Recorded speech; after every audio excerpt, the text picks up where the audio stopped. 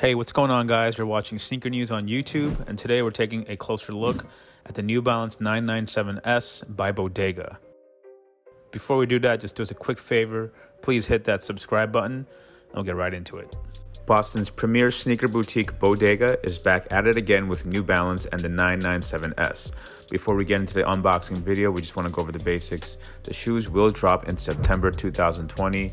No other information has been shared with us at this time, but we will update the description below for full release date and price.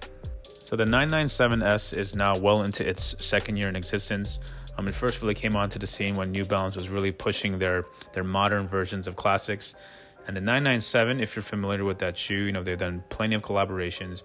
The 997, it's a sporty shoe already as is. Definitely the sportiest of the 990 models in our opinion. So the S version just takes it to another level. There's a really bulky chiseled heel midsole. There's the booty construction that again kind of speaks to more of the contemporary way of how shoes are made. But they're definitely a bit of retro shoe based on the suede and the mesh and the leather. So again, New Balance really did a really great job with the 997S. And Bodega deserves a lot of credit for putting the shoe in the limelight because their collaborations thus far have been very, very on point. So they first started with the 997S back in April 2019 with the No Days Off. Those were one of the most coveted shoes of 2019. It was just an offshoot of their Hypercat colorway. Simple gray, black, purple. You really can't go wrong with that. And then they followed it up in September of 2019 with the No Bad Days version. Again, that had more of a trail style laces, really nice leather uppers, slightly different colorway, but again, it really accented just the capabilities in terms of colorways because there are so many pieces on this upper. So it's definitely not like a slip-on shoe, although it may feel like one. And finally, they're closing it out with a third and final one called Better Days. It's a perfect title for 2020 based on just all that's going on right now, not only with, social causes and things of that nature, but with COVID, we have definitely seen better days. So again, great timing with this release. And again, focusing on just the unique color blocking, and it's just really a hodgepodge of colors. There really is no fluidity, and I think that's what gives it that character, that the colorways are so in your face and the color blocking is very, very high contrast. Now again, the No Better Days, like the previous ones, mix suede and leather on the overlays with a mesh toe box. The heel is where it gets interesting. You see that diamond texture on the heel that scoops up a lot, and even the interior booty has this dotted texture to it. So again, it's like a mix of past and future. And the midsole, again, there's a three-way color blocking. If you've seen the previous two models, the toe, the midfoot, and the heel all have different colors, but this one definitely sticks out the most because the heel is black,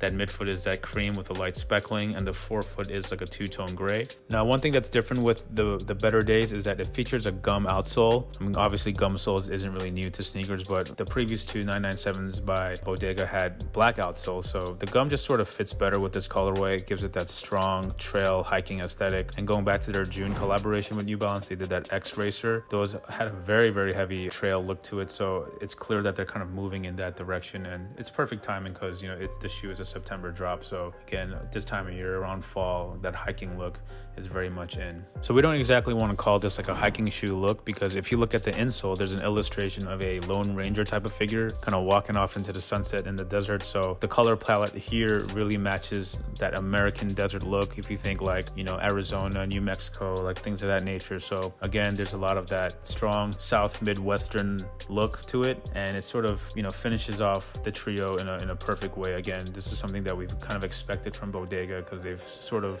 skewed away from monochromatic looks. They're sticking towards high vivid contrast and colorways that really tell some sort of story. And again, this is not to knock any other shop that's doing one or two tone shoes. This is just something that's really desperately needed in sneakers right now, in our opinion. There's a lot of oversimplicity right now, which is kind of ironic because just a year ago everything was about deconstructed and kind of making things wild. But these brightly colored, high contrast color blocking is kind of what made New Balance what it is today in the sneaker game. We were all seeking these kind of shoes, and they kind of reverted back to that shoe boutique collab style, which just never seems to go out of style. So without question, the Better Days will be very, very highly coveted, and we're just glad to have these in our hands to show you guys. So that was just our quick overview of Bodega's New Balance 997 Better Days. Again, these released September 2020. Further information will be detailed in the description below. So thanks for watching. Please subscribe, and we'll catch you in the next video.